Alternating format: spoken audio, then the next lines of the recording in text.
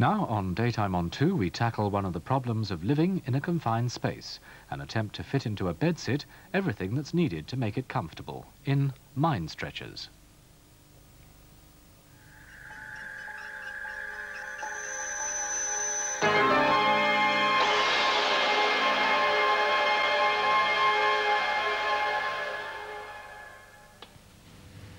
Well, at least the rent's okay.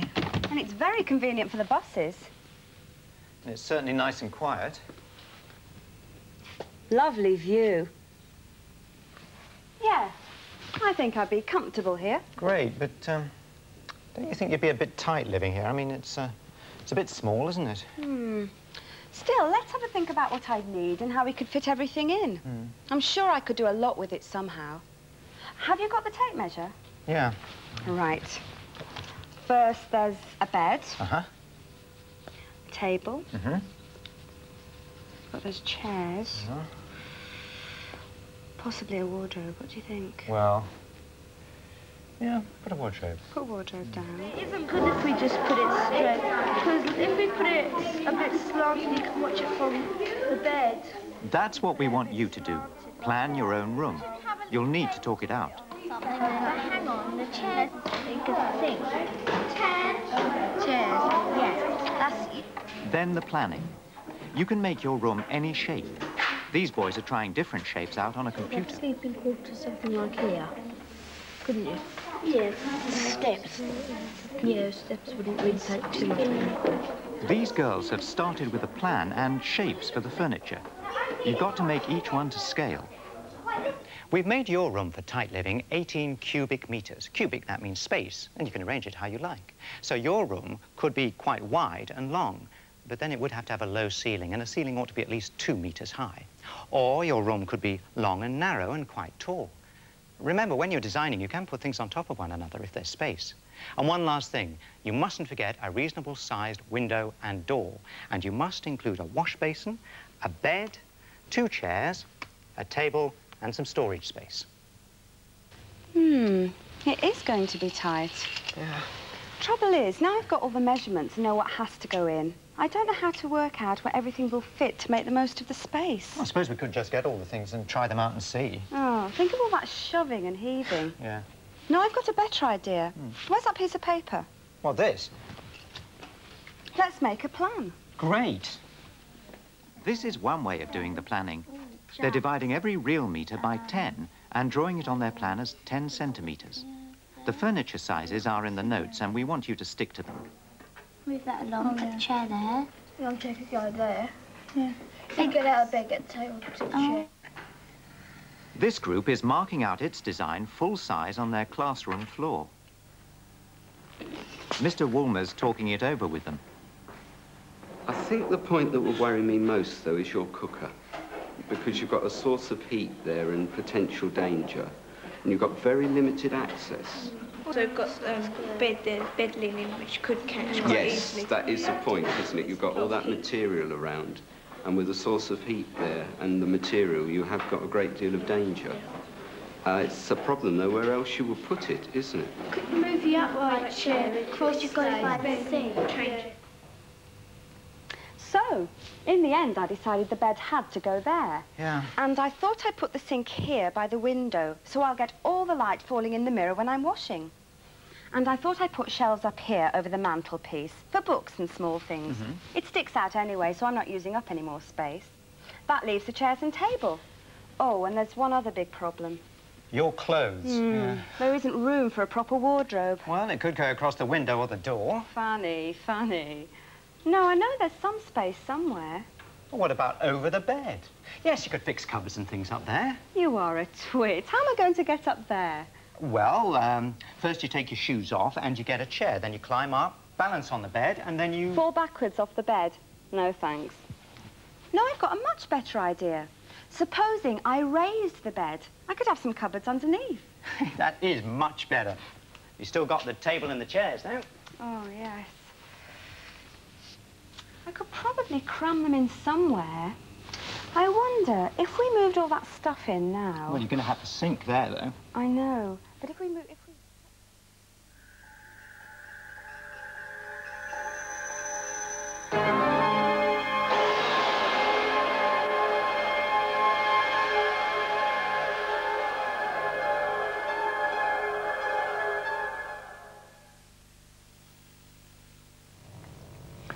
In 3 minutes, we learn of the origin and exploration of one of the world's largest ore deposits, Pine Point Mine, which provides one of the Earth's physical resources.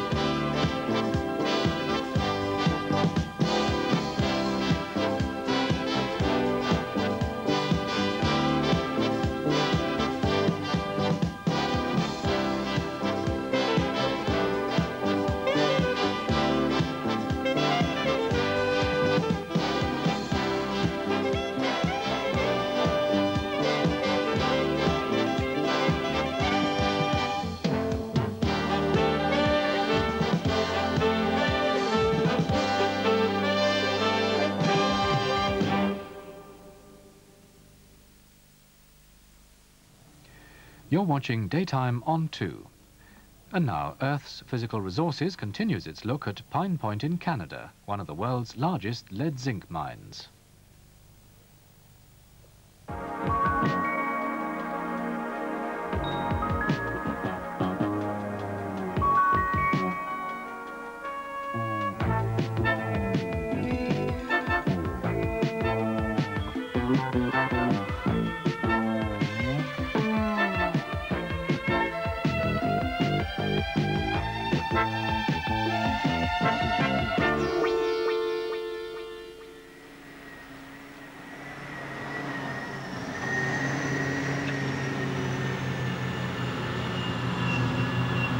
Every day, thousands of tons of ore are mined in pits like this one, scattered over the 1,000 or so square kilometers of the Pine Point Mines property in Canada's Northwest Territories. And the ore minerals are the shiny grey lead sulfide galena and the brownish zinc sulfide sphalerite. And the host rock in which these ores are found limestones, which were formed in a shallow reef environment about 400 million years ago. And those limestones have been extensively replaced by dolomites. But the ores themselves actually occur in underground collapse structures. And they formed when subterranean cave systems in the limestones simply collapsed. And there were lots of spaces in amongst the jumbled chaos of boulders in these collapsed structures, and in those spaces, the ore minerals were precipitated. Now, associated with the lead zinc sulfides at Pine Point, there are a number of other things.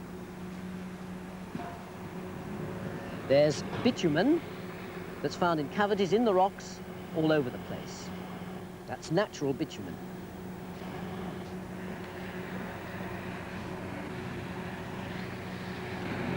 And there's this attractive yellow mineral, that's native sulfur.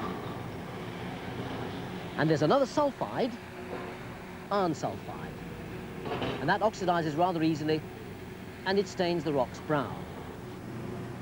In Devonian times, about 400 million years ago, the reef in which these lead-zinc ore bodies are now found was a barrier between open sea to the north, where shales were being deposited, and an extensive shallow basin to the south, where evaporites accumulated.